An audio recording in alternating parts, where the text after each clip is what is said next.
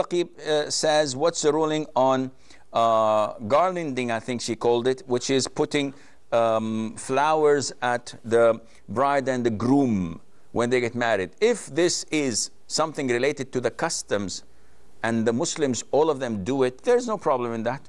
It is permissible as long as there is no mixing between the genders and it's only for women alone or for men alone, there's no problem, inshallah.